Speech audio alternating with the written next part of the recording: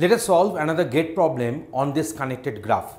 See, the most efficient algorithm for finding the number of connected components in an undirected graph on n vertices and m edges has the time complexity. So 4 options are given.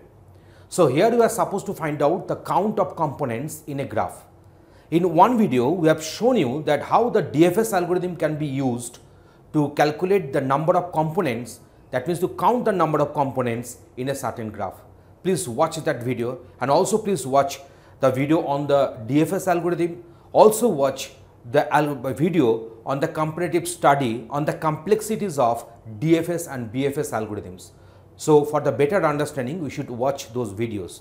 So now we know that in case of DFS algorithm, we can easily count the number of components in a graph, and that's why it is the most efficient algorithm to count the same.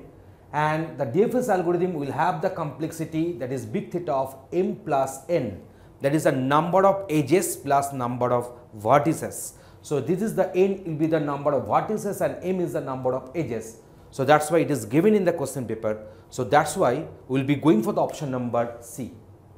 So in this way, such questions can be answered with a very short duration of time, saving more and more time for answering other questions.